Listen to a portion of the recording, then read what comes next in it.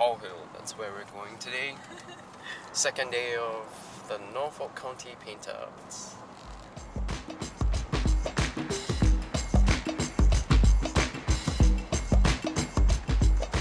Alright everyone, here's the scoop. This is day 2 of the Norfolk paint-outs. I saw a windmill, so I'm gonna try to see if I can get nearer to it. This place is called Hull Hill, so let's get to it. Good morning. Hello.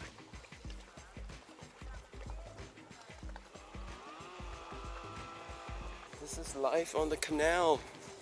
I think you can rent boats or go on a tour. I want to paint that too. You can't. I'm standing here.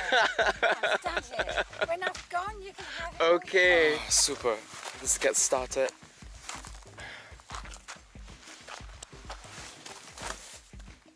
Alright guys, we're right in front of the windmill and I'm so excited that I just can't hide it, so here we go.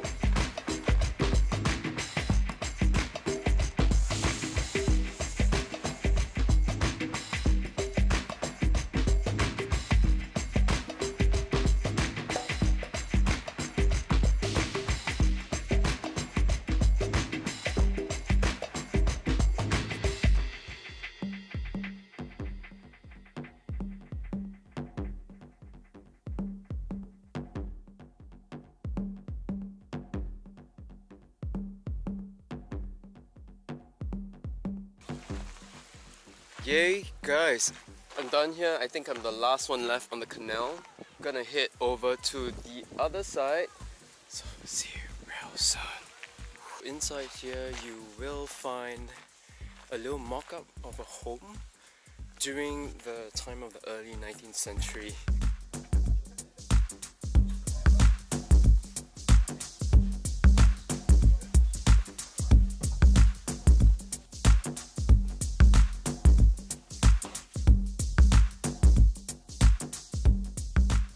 So here at Paint Out, we hand in our works on the evening itself and it's kept in these boxes until the preview day of the exhibition.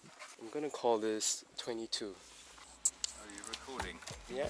Where do you get these from? Domino's? Yeah, or Pizza Hut? Buy them online. It's slightly weird.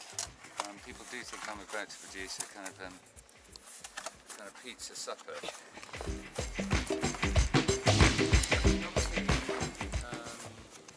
Because we were doing Paint Out Norfolk rather than Norwich, I wanted to get a representative of the county, and the Broads is a very famous part of England.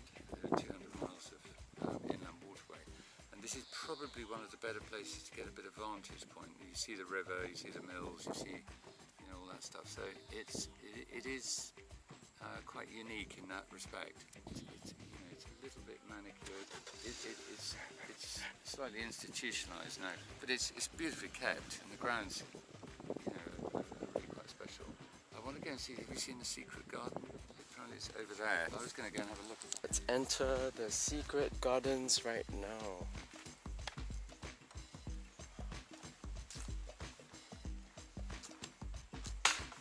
Man, I wish I had another 3 hours to paint in here.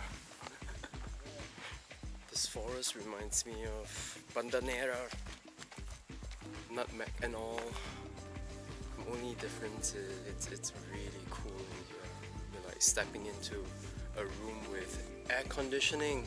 Yeah, but that would be counted as cheating. That's the winning mark right there. You're filming us.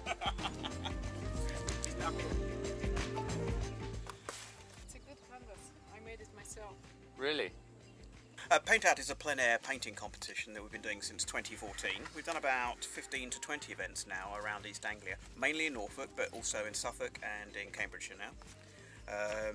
We've been running like 2 or 3 of them per year. This is probably our most ambitious year yet, with over 15 painting days that people are doing, and we've had a tour of Norfolk Gardens, doing half a dozen different stately homes and gardens which aren't normally accessed, some of them, so there's some secret places to go and paint.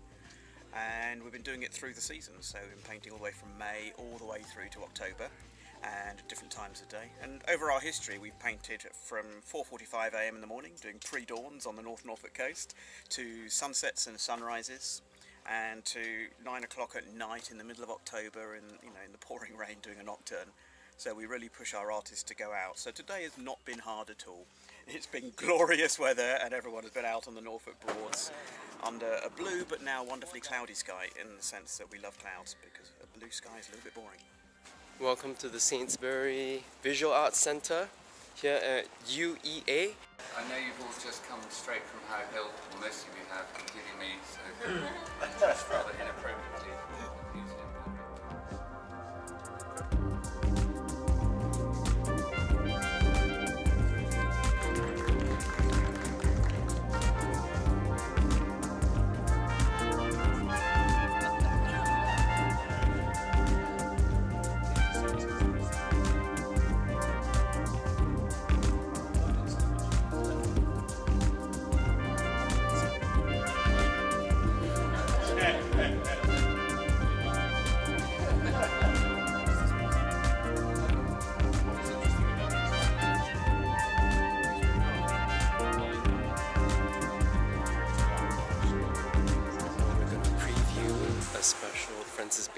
Work. This is a really puzzling object. You get quite closely around it, and I'm beginning to feel A magician. A bit odd. Francis Bacon didn't draw a lot. He was a painter, and he drew with paint. And we know that. We know that he'd scrub it off. And he destroyed a lot of his work. A huge amount. Yes. We lost a lot of Huge amount. writers on his film. And a lot of the unfinished canvases he's got, you can see the drawing, he drew in paint. And he drew with immediacy. The thing that's most weird and bothersome about this work is that it belongs to a completely new generation of reproduction.